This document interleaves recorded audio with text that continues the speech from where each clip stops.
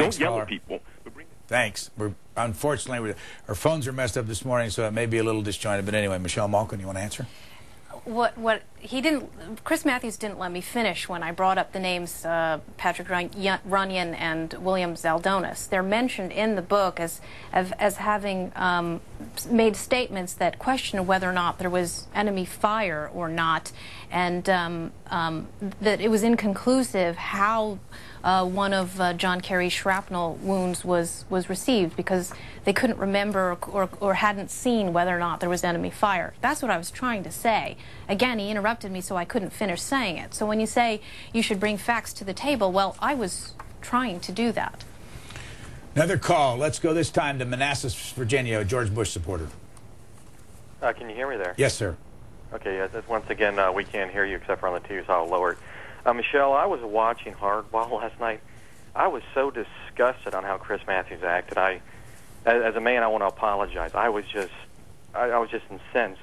You came to talk about your book, and all he was doing, he was trying to draw you out to make it sound like you're saying things that you were not saying. And it was just disgusting. It was another reason why I have a hard time ever watching him. And you know, the comparison with Fox News and everything else, forget about it. Just take that one issue of him talking with you. He was like a rabid dog. It was appalling, and I apologize. All right, caller, thank you. Let's go to Cleveland, Ohio next. You're on the air, Cleveland. Hello, Cleveland. I'm calling about you being on Chris Matthews' show. This reminds me of how you feel when Hannity and Combs. You're always on Fox, and Hannity does the same thing to his guests, and so does Bill O'Reilly.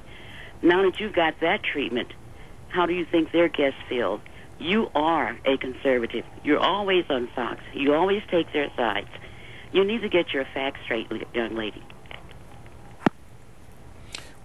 Does she have a point about the other hosts that she mentioned on Fox?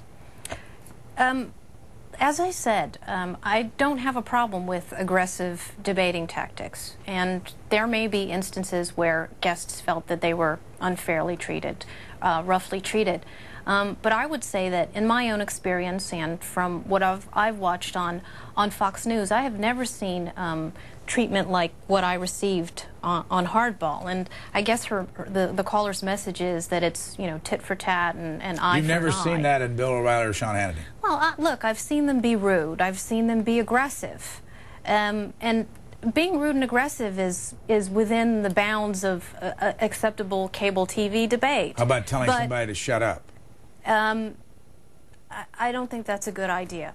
I personally wouldn't do it myself. I don't. I mean, if somebody told you to shut up on a program like this, what would you do? I would fight back. I wouldn't walk off the set, as Why not? some readers have suggested I do. But a lot of these emails are telling you should have walked off the set last night. I know, they are. But I guess I was just taught better manners. Let's go to Tulsa, Oklahoma. You're on the air. Go ahead, please.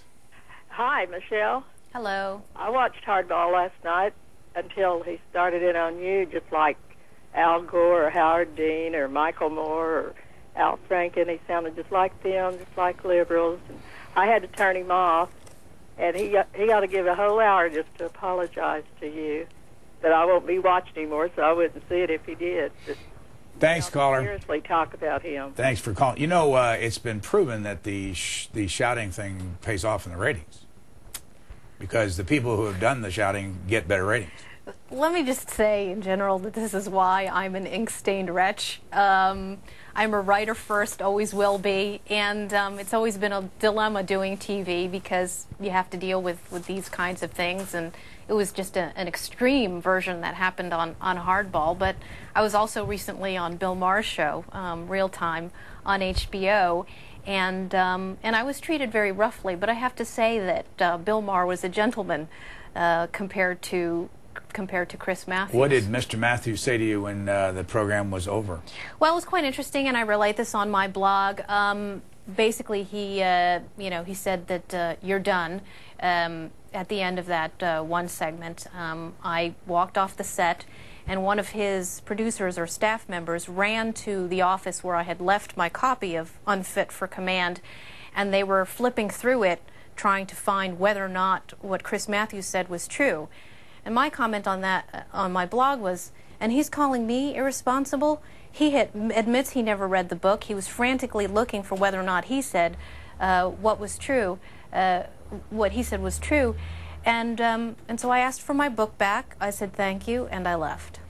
Sydney, Maine, you're on the air, Sydney. Yes, good morning. I want to thank you guys, C-SPAN, for being an honest news media, and also Michelle for standing up for these guys. I saw them on C-SPAN back in April, the Swiftboat vets, and I can't believe that the Kerry campaign is slamming these guys. I can't believe that they would come on, all of them, most of them were on the show, and we're just telling them they wanted to get their story out, and they were very upset about it. Some of these guys were actually crying on television. I can't believe that these guys would come out and actually come on television and come across the country to just tell the truth so that everybody knows that what this guy's doing. I mean, I lived in Massachusetts, and I'll tell you what, I can't see how anybody would think that this man, John Kerry, is going to actually go out and lead our nation. All right, caller, thanks.